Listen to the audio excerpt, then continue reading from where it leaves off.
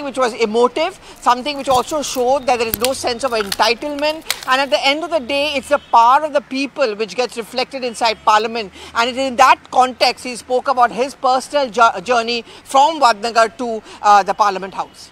The key takeaways, as Pallavi is summarizing for us, let's once again cut across to what Mr. Kharge said, one of the key leaders of opposition on the floor of the House. Let's listen. तो इसीलिए मैं आपसे गुजारिश करूंगा कि इस महिलाओं का जो बिल है इसको आप ये कर दीजिए।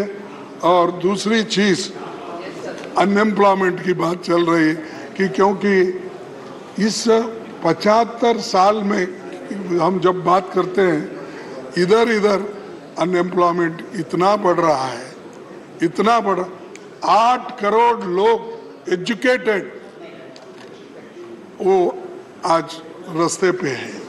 और इन्फ्लेशन तो सब बढ़ रहा है, आपको मालूम है। वो कोई टमाटर डाल के आए तो आपने बहुत उसको डांटा, वो हकीकत थी 400 रुपये 500 रुपये। शायद आप मकान में नहीं पूछे शायद कि आजकल टमाटर की, प्याज की, तेल की, दाल की क्या कीमत है, वो हिसाब आप नहीं पूछ रहे क्योंकि पूरा जिम्मेदारी उनको वहाँ छोड़े और बाकी का जिम्मेदारी आप यहाँ लिए, इसीलिए ज़रा मुश्किल होगा उनका। लेकिन ये ज़रूरी है, इन्फ्लेशन कंट्रोल करना इम्पोर्टेंट है, नहीं तो डिस्ट्रॉय हो जाएगा डेमोक्रेसी। अनएम्प्लॉयमेंट अगर बढ़ती गई तो डेमोक्रेसी नहीं रहेगी। इसीलिए मैं आपसे विनती करता हूं कि इन चीज़ों को कुछ उत्तर दे। सिर्फ हमने वो किया, ये ठीक है, G2 ठीक है, G2 क्या G20 सर नहीं, क्योंकि वो जीरो में कमल का फूल ही दिखता था। अब देखिए साहब, वो आप देखिए, वेरी गुड, हाँ आप देखिए वो कभी भी एडवर्टाइजमेंट। आपका स्तरीय नहीं है, आपका स्तर नहीं है, आपका स्तर नहीं। तो मेहरबानी करके G20 की मजाक मत उड़ाइए। G20 बहुत, अरे मजाक नहीं भाई,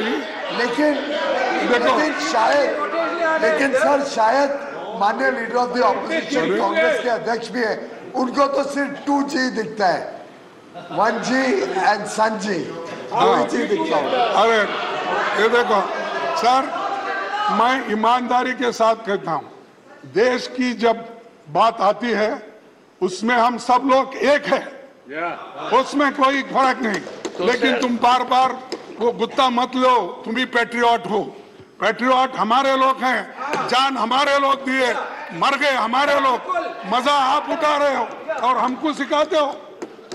सर आखिरी एक बात कह के आज आप बहुत एजिटेटेड हो, मैं खत्म करता हूँ। नहीं, आज आप बहुत एजिटेटेड हो। हाँ? आप बहुत गुस्से में हो आज। नहीं ना सर, हमारी वतन परिस्थिति के अनगिनत तारीखें हैं, हमारी वतन परिस्थिति के अनगिनत तारीखें हैं, बेशुमार किस्सा है। हो भी क्यों ना वतन से मोहब्बत, हो भी क्यों ना वतन से मोहब्बत, ये तो हमारे ईमान की हिस्सा है। तो धन्यवाद सर, आपने इतना टाइम दिया। आपने खड़गे जी, आपने आज पढ़े शुरू में और आखिर में, और पहले भी पढ़ा था तो मानिए वो क्या। All right, that was some exchange on the floor of the House. We had Mr. Mallikarjun Kharge there speaking. I want to cut across to Arunima now. We spoke to Pallavi earlier, who gave us a lowdown of what the Prime Minister's speech was really about, the key takeaways. Arunima, the discourse coming in from the opposition leaders, Adhir Ranjan Chaudhary, Mallikarjun Kharge, both spoke today. You know, I think the mood was set by the Prime Minister himself. A very statesman-like speech that he made. His speech had references to Pandit Nehru, Indira Gandhi and Lal Bahadur Shastri in a very fond manner. Also, he made a reference to the Tryst with Destiny speech as well. And if you see the opposition leaders now making their statements, be it in Lok Sabha or Rajya Sabha, Adhir Ranjan Chaudhary spoke in Lok Sabha, Mallikarjun Kharge just finished his speech in Rajya Sabha. Very rarely do you see government and opposition both participating participating in a discussion without any sloganeering, without any attempt to shout each other down. This kind of debate is what we had seen in Parliament when we had started off our careers as parliamentary reporters. So I think this is a benchmark which is now being set as you move from the old to the new building, to bid a very fond adieu to the old building and set that right mood as you start a new chapter in a new building. Even though opposition is talking about issues like inflation, issues like unemployment, women's reservation bill found a mention in Adhir Ranjan Chaudhary's speech as well, with Sonia Gandhi sitting next to him. It has found a mention in Mallikarjun Kharge's speech as well. So it's not as if they are not reminding the government what the opposition should remind government of. But the mood this time around in this special session, if I may call it so, is special.